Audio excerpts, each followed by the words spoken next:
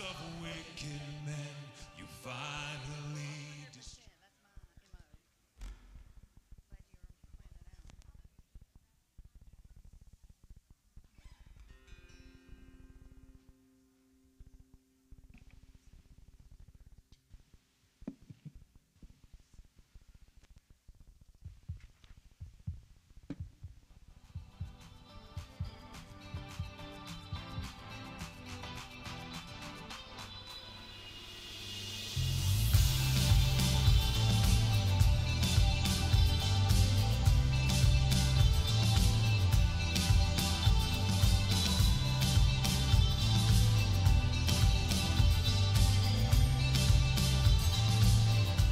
Good morning, church.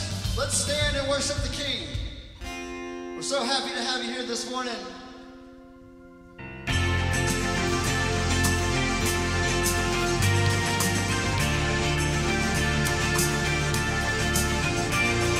Let's praise the risen Savior.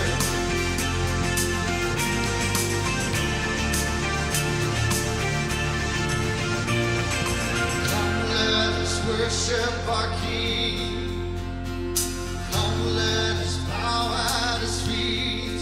He has done great things. See what our Savior has done. See how his love overcomes. He has done great things. He has done great things. Oh, hero of heaven, the grave, you free every captive and break every chain, oh God. You have done great things. We dance in your freedom, awake and alive. Oh Jesus, our Savior, your name lifted high, oh God. You have done great things.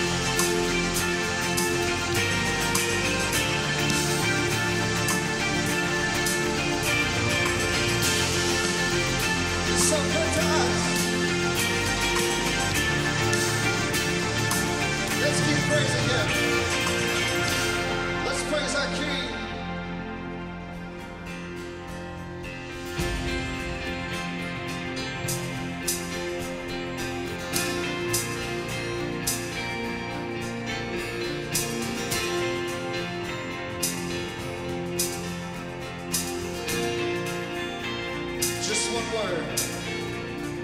Just one word. You calm the storm that surrounds me. Just one word. The darkness has to retreat. Just one touch. I feel the presence of heaven. Just one touch. My eyes were open to see. My heart can't help but believe. There's nothing that our God can't do. There's not a mountain that He can move. Oh, praise the name that makes a way. There's nothing that our God can do. Just one word. Just one word. You heal what's broken inside. Yes, you do.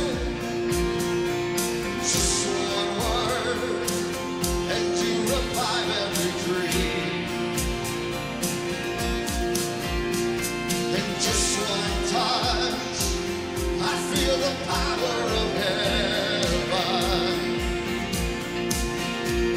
And just one touch, my eyes are open to see. My heart can't help but believe. There's nothing that our God can't do. There's not a mountain that He can't move. Oh, praise the name that makes a way. There's nothing that our God can do. Oh, there's nothing that our God can do. There's not a prison wall He can't break through. Oh, praise the name that makes a way. There's nothing that our God can do.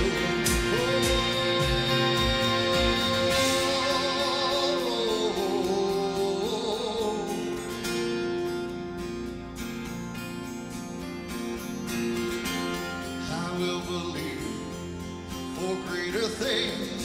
There's no power like the power of Jesus. Let faith arise. Let all agree. There's no power like the power. Let's sing together. I will believe for greater things. There's no power like the power of Jesus. Let faith arise. Let all agree. There's no power like the power of Jesus. I will believe for greater things. There's no power like the power of Jesus. Let faith arise. Let all agree. There's no power like His power. There's nothing that our God can't do. There's not a mountain that He can't move. Oh, praise the name, makes a way. There's nothing that our God can do. Oh, there's nothing that our God can do. There's not a prison wall He can't break through. Oh, praise the name that makes a way. There's nothing that our God can't do.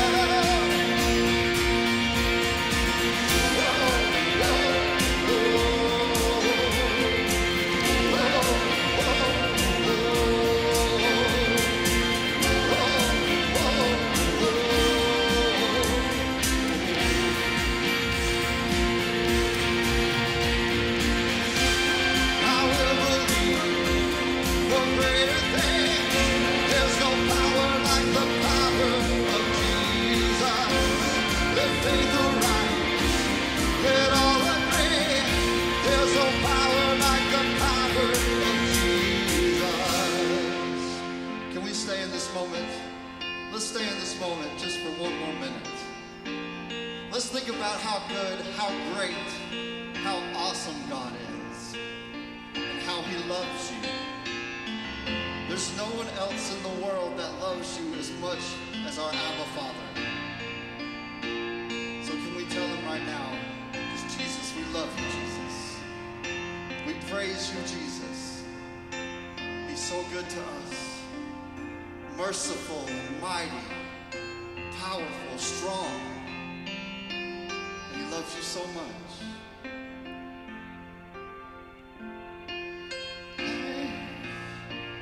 Our breath, so we pour out our praise.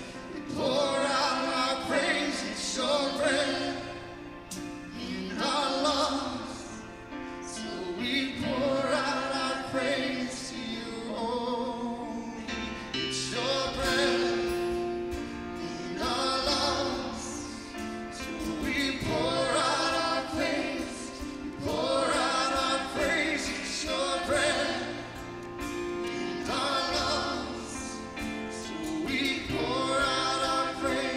Again. Oh, it's your breath in our lungs. So we pour out our praise. Pour out our praise. It's your breath in our lungs. So we pour out our praise to you only, Lord. Great are you.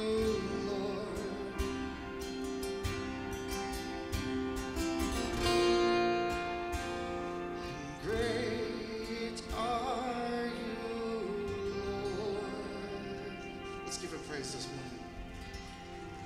Please be seated.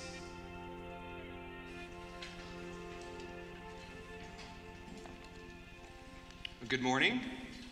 Welcome to Shades Crest. We are glad to have you here this morning for worship with us.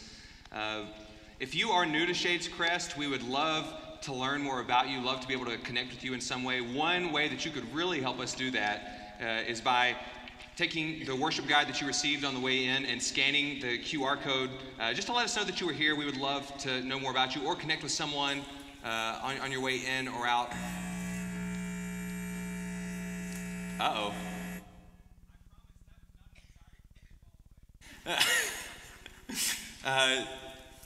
But no, regardless, we are glad that you're here this morning. You see people around walking right now.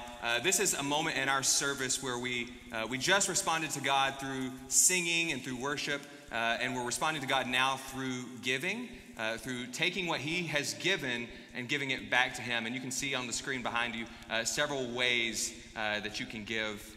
And so would you consider now opening your Bibles? Actually, you know what? I'm just going to reset. I got a little shook by the static. We're here now. Go ahead and take your Bibles, open them with me to Matthew chapter 5. And we're going to be looking at verses 27 through 48. We're going to be covering the rest of Matthew 5 today. And as you're turning there, I'm going to go ahead and pray. And then we'll jump into God's Word.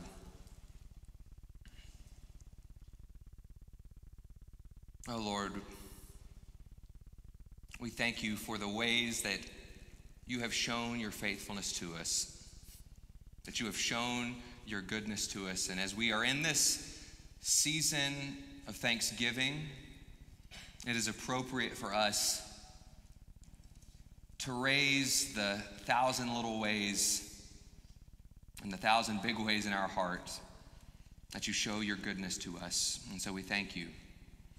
And we ask today as we read your word and hear it read, that you would open our eyes and open our hearts, open up our whole selves so that we may respond to you and to others in the same goodness that you yourself have shown us. That we would be children of God, not just in name, but in action. And we thank you for Jesus, who is our forerunner in that. Help us to see him and his way more clearly today. And we ask for your Holy Spirit's help in that, to teach us and to empower us to do what is good and what is right in the eyes of God. We ask that in Jesus' name. Amen. Have you ever been in the middle of learning something, maybe a seminar or a class, and wondered, does this even matter? Perhaps you have. I'm seeing some heads shaking. I know this is a common thing to pick on when this kind of thing comes up. And I know that we have English teachers in the room, and I'm sorry to say, for me, one of those things was always diagramming sentences.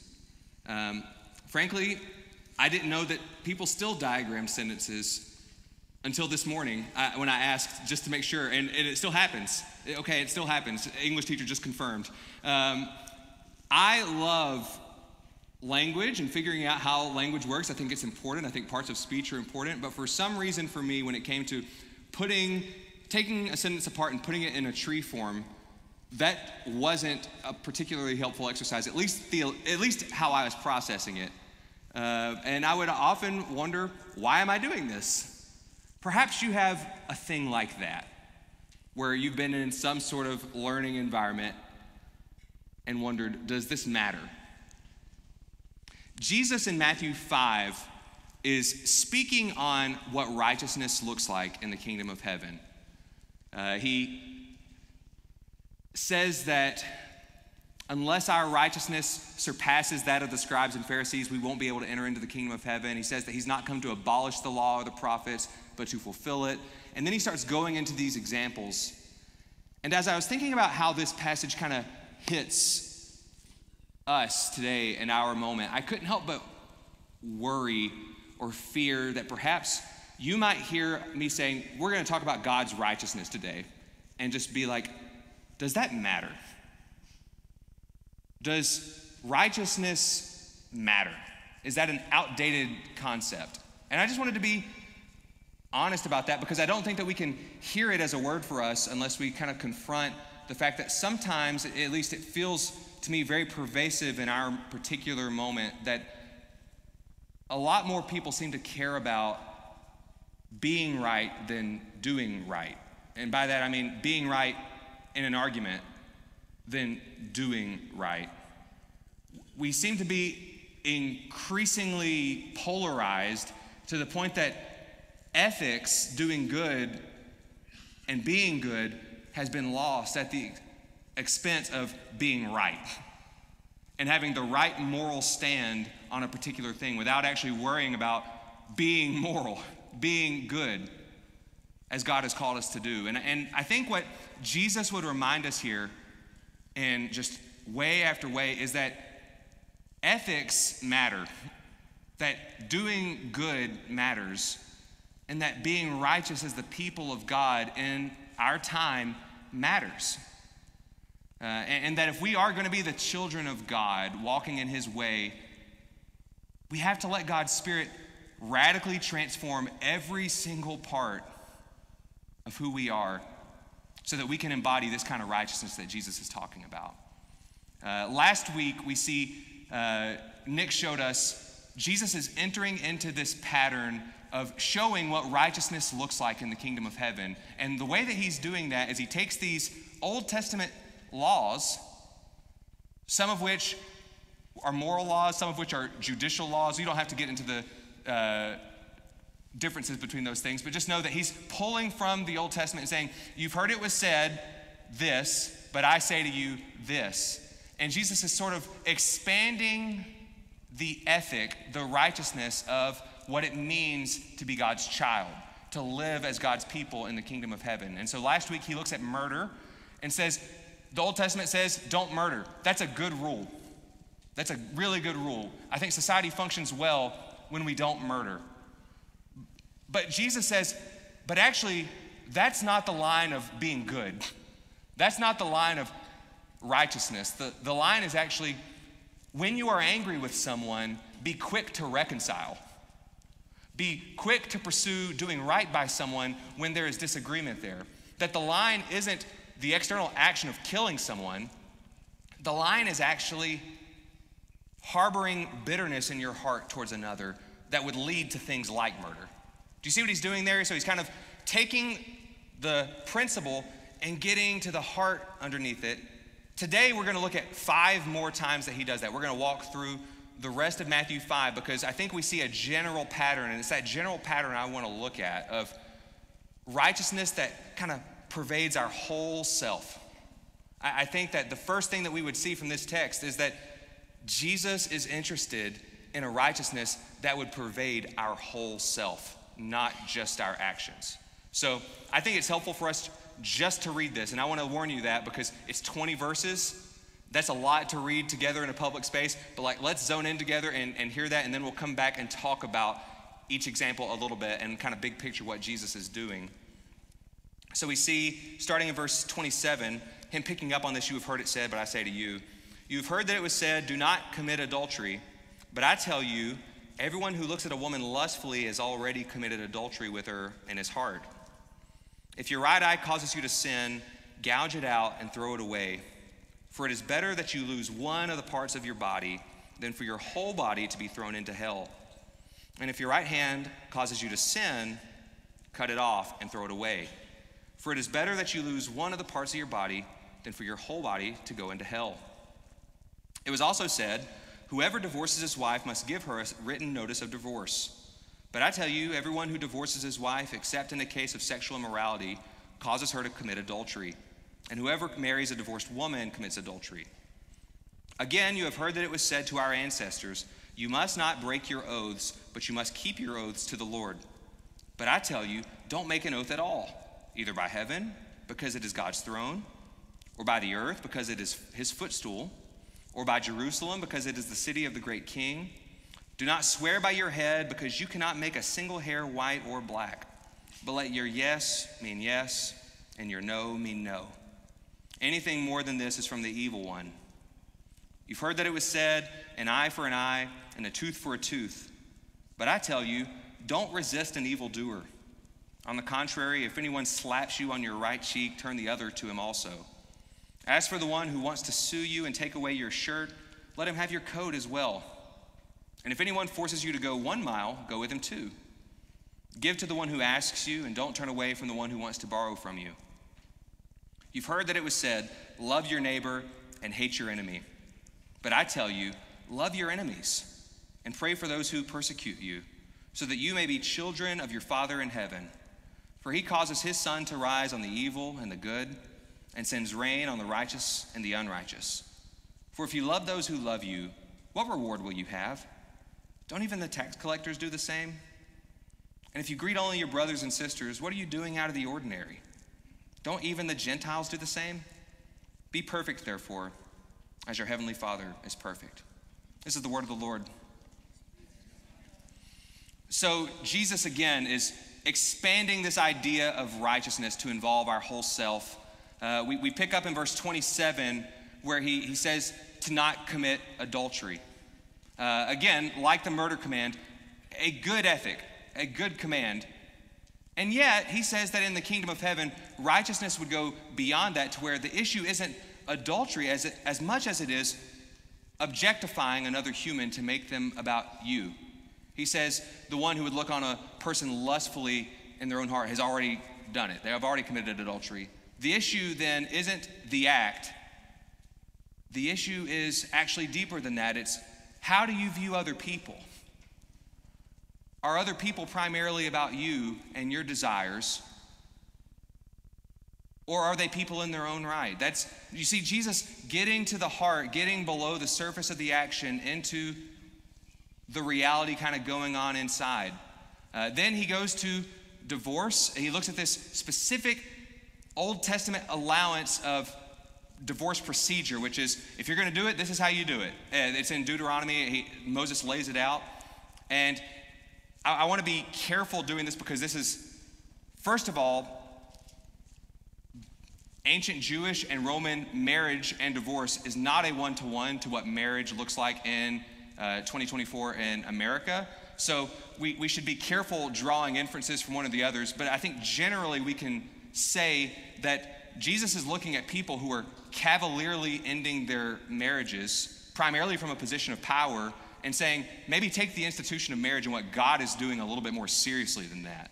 That something big is happening when you just decide to end that. We actually do have we have several written divorce records from the 1st century AD, even in the Jewish world, so we can kind of get a good picture of what people were splitting up over.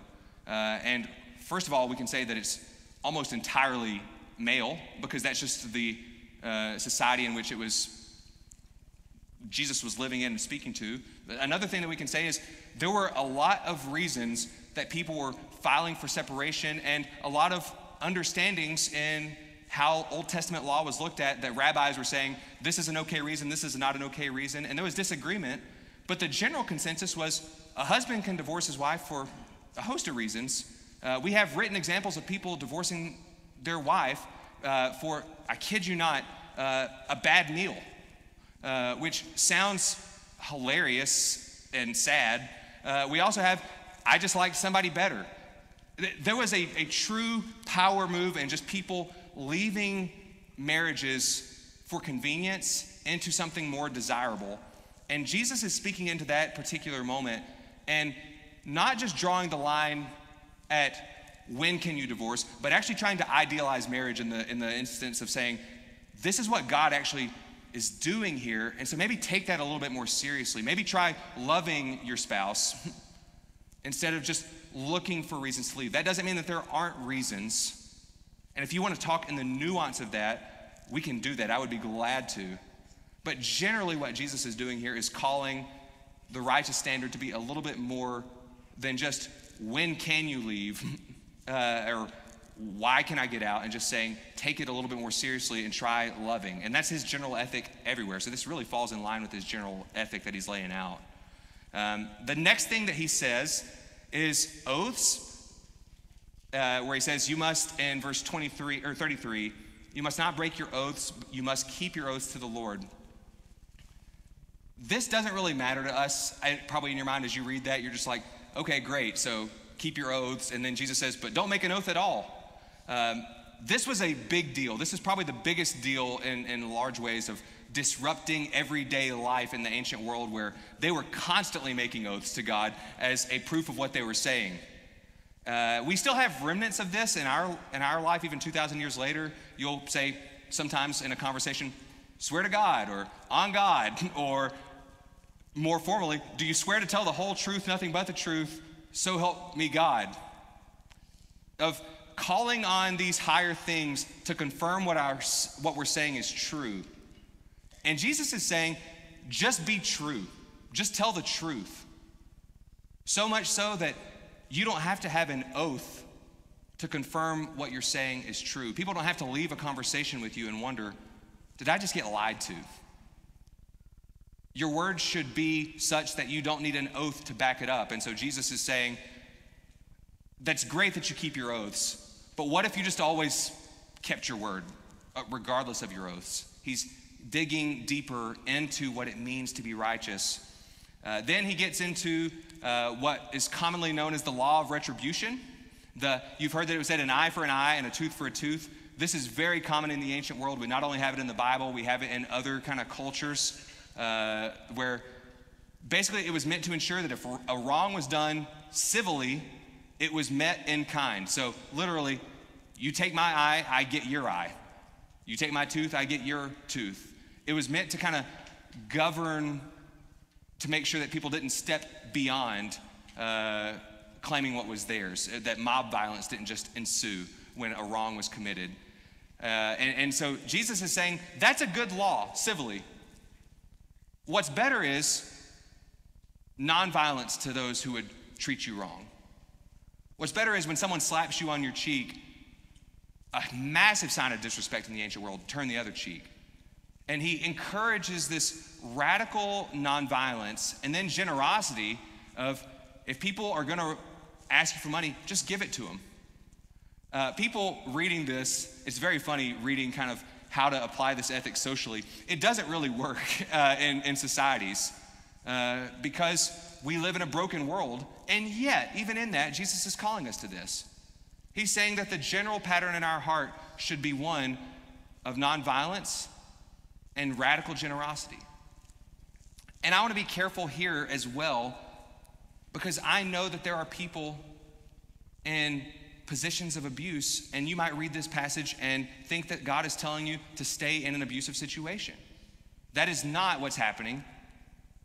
And passages like this could be used in that way, and so I want to be careful to say that that is not what God is calling you to. But generally what God is calling us to as a people, individually in our hearts, is first responding with nonviolence, first responding with an other-centered ethic to where our lives is for the good of others, and we trust God and the community of faith to look after us in those situations where wrong might ensue. That is the general ethic of the people of God, is that nonviolent, generosity-driven spirit. And then he kind of hits the nail on the head in verse 43. You've heard that it was said, love your neighbor and hate your enemy. Elsewhere in the Gospels, Jesus will refer to that as the greatest commandment, love your neighbor. But he says that that's not enough. Don't just love your neighbor, but love your enemies. Love those who persecute you. Pray for them. He's calling us not just to love those who look like us, not just our people. It's easy to love our people, is what he says. And Jesus elsewhere will define neighbor as everybody, not just those like us, not just those who live down the road from us. That we are called to radically love and seek good and benefit for all people, even those who aren't like us, and even those who would want to do wrong to us. And he grounds that not just in a principle of it's the right thing to do, but he grounds that as that's what God does. And as children of God, you were to be like God. So we're going to take a breath right now because we just walked through a lot of specific kind of case studies of what it means to be righteous in the kingdom of heaven. And if I had to guess, I would say that some of those probably touched close to home for some of us and a lot of us. At various points in my past month, I feel like either directly or indirectly, my life has been touched by every single one of those. That either perhaps you've sinned or fallen short in one of those ways, or you've been sinned against in one of those ways. And you can't explain why, but you feel the grossness from being even close to it. You feel affected by it. And so there's a heaviness that comes with that kind of talk that I want to acknowledge and then ask big picture, what is Jesus doing here? And I think what Jesus is doing here is that he is giving us an understanding of righteousness that would involve our whole self, not just our actions. That we are being called to be righteous in the kingdom of God if we're going to be his children in a way that would involve not only our actions, but our emotions, our thoughts, how you feel about people, how you feel about things, how you think about things, and how you act. Our whole self is wrapped up in what it means to honor God in how we live. Have you ever been watching a sporting event, could be football, basketball, really anything? The thought triggered in me because I was watching it on a football game last week, where you see a team that is doing all the right technical things, and yet they just are almost painful to watch because it feels like there's no passion in how they're playing. That sometimes when I played basketball would be what made my coach the maddest, was when we were actually kind of technically executing what we were being asked to do, but we just looked lifeless. Passion matters, and the emotion behind the action matters. And what Jesus is saying is the Old Testament laws give a good ethic by which to run society. The problem is when sinful people do them, even if they keep it, you could do the law and in no way be honoring God.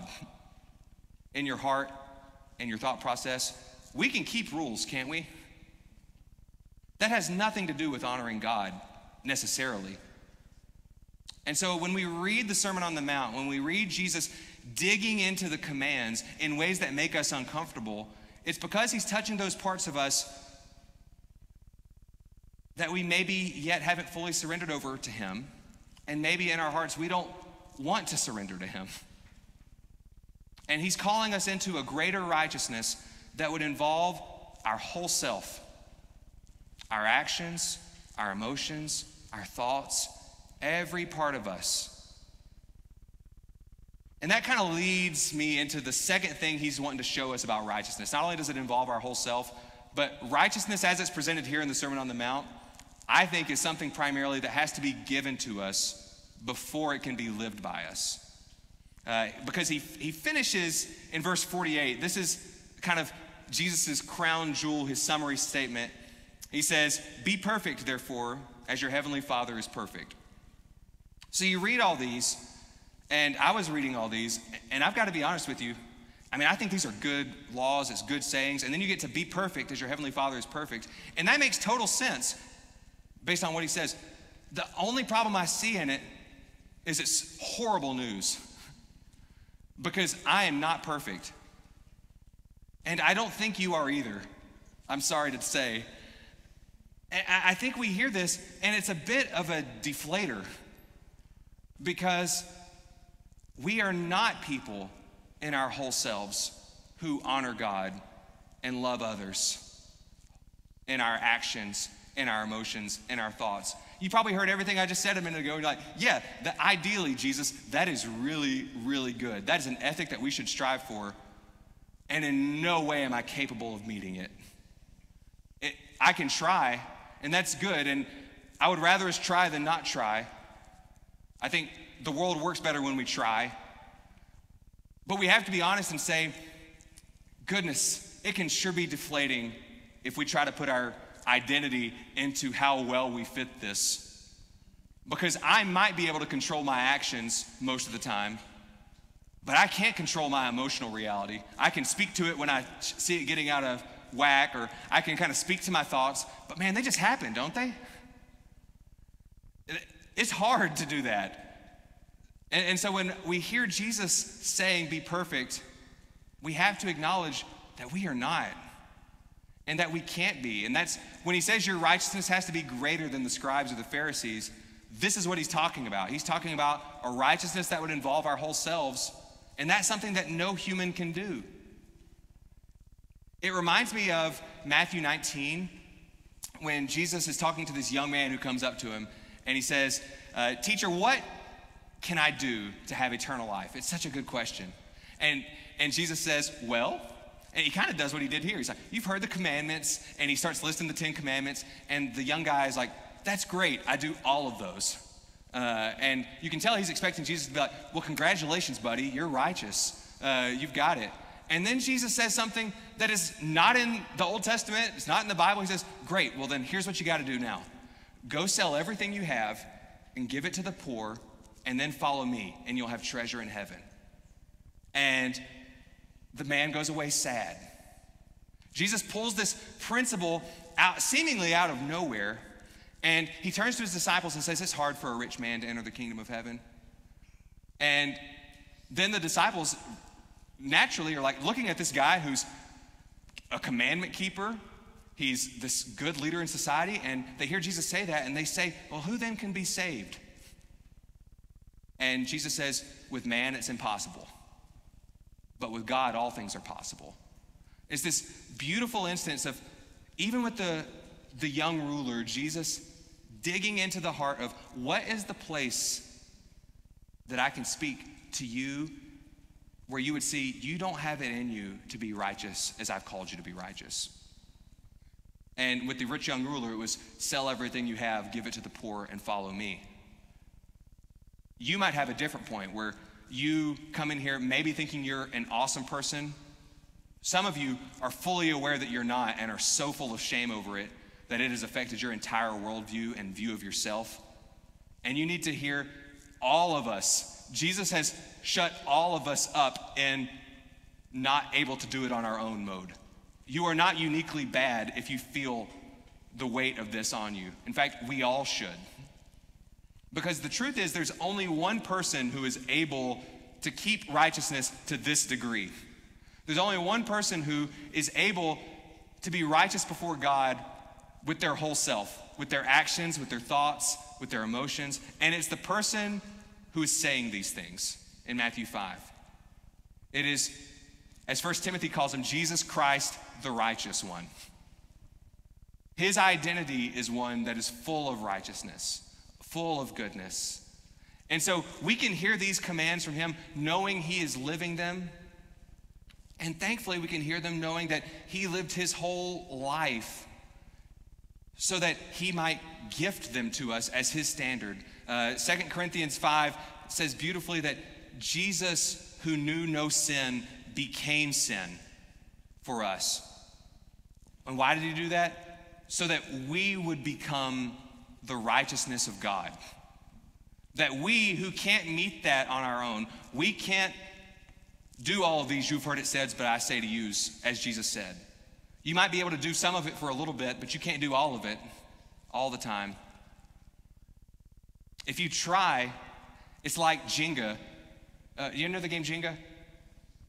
Some of you probably will be playing Jenga next week with family over Thanksgiving. It's something that I love doing. I almost brought a Jenga tower up here, and I decided that would be just, the OCD person in me was like, that's a bad idea. Jesus is like taking the Jenga pieces by which we would identify ourselves as good enough and righteous and knocking them out. Not to destroy our self-esteem, but to turn us to him so that we can see he is everything that we need. He is our righteous standard. And that we can actually relax. We actually can exhale in faith and say that God in Jesus sees us as righteous. That God has gifted to us the righteous standard that he has called us to live. He has said, be righteous. We in our brokenness say we can't. And he says, you are in Jesus. This is who you are. Righteousness as the people of God, yes, it is something that we strive for, but we don't strive for it to meet it. We strive for it because Jesus has already declared that we are. You are righteous. You are good. You are a child of God. Regardless of how well or how poorly you execute the Ten Commandments or Jesus' ethic in the Sermon on the Mount, your identity has been changed radically by what Jesus has done for you. And I don't think there's any better place to see that than in what we're about to do, which is partaking of the Lord's Supper. Because it is in the Lord's Supper that Jesus actually gives us tangibly our identity in him. It is in the elements of bread and juice that as we partake it, we receive Jesus for us. We admit that on our own, we can't do it. And so what we need is union with him. We need God to look at us through the lens of Jesus. And so the word I would have for us today, and I think God has for us today, primarily is one word: receive.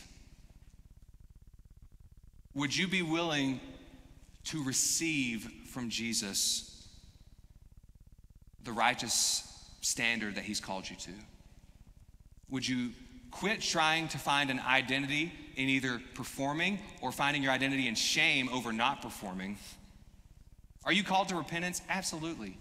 Are you called to love God with your whole self? Definitely. Does that impact who you are? Does that inform your identity? Not at all. Because Jesus has already declared you to be righteous. And so this morning, would you receive that? Would you receive the righteousness that he has given for you, the love that he has for you? And would you rest in him? So we're going to pray now, and then we're going to sing and respond to the Lord in partaking of the Lord's Supper. Father, we love you. We thank you for Jesus. It is no exaggeration to say that he is everything for us. We thank you that you care about righteousness, that you care about your world running rightly.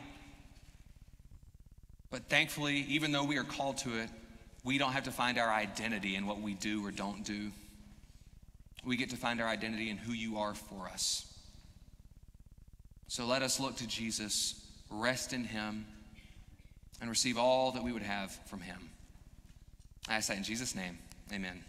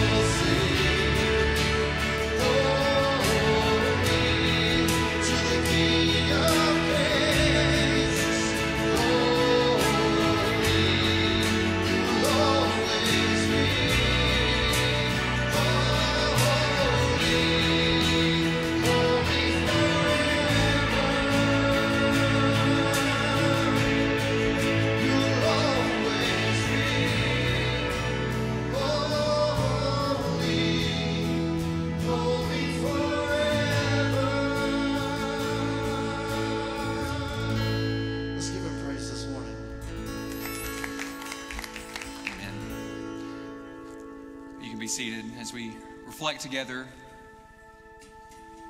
on what Jesus did for us. We want to do three things. We do this every time we partake the Lord's Supper.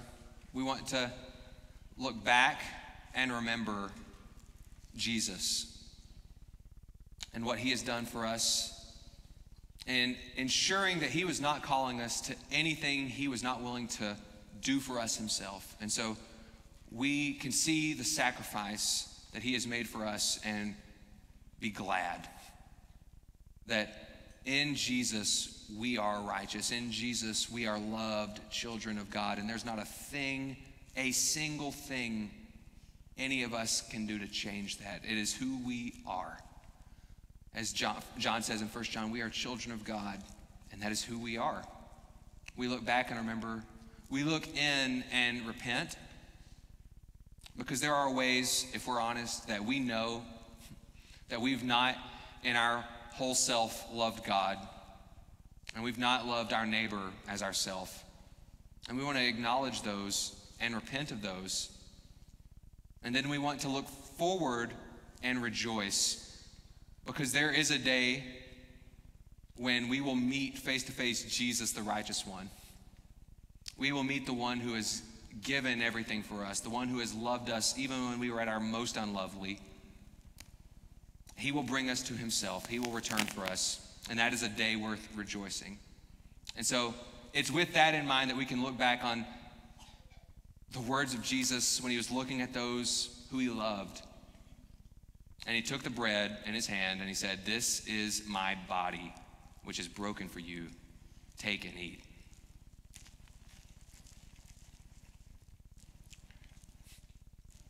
And then after that, he lifted up the cup and he said, "This is my blood, the blood of the new covenant, for the forgiveness of sins for you. Take and drink."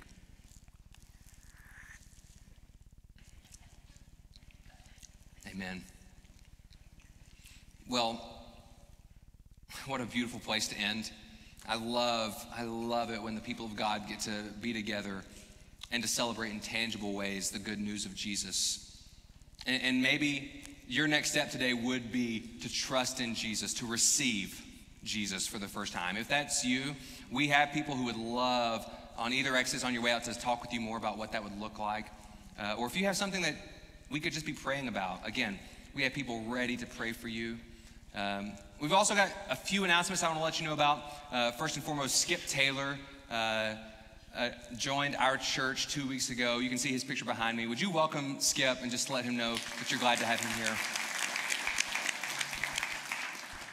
here? Second thing, Operation Christmas Child. Today is the deadline to get your shoe boxes turned in. I was told shortly or before coming up here that if they are in by Wednesday, they will still be counted. We will not turn them away if they show up tomorrow.